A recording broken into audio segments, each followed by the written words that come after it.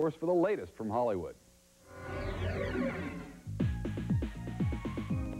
Sports Illustrated's cover sweetheart Tyra Banks received plenty of Valentines at a Manhattan after-school center.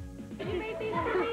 Oh, you're so nice. And Valentine's not just about romance, you know, it's about giving and caring for people. This shows how much I love her. Tyra plans to turn the kids' Valentines into cards as part of a fundraising project.